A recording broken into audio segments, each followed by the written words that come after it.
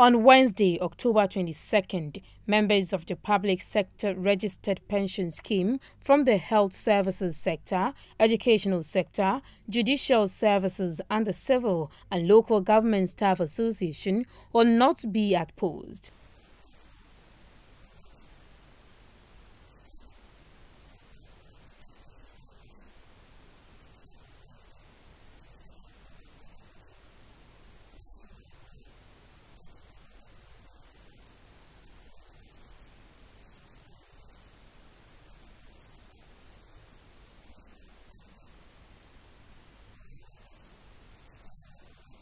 This reason is to agitate over government failure to pay members their second-tier pension benefit. Members say all calls on government to address lapses in the management of their pension benefit have totally fallen on deaf ears.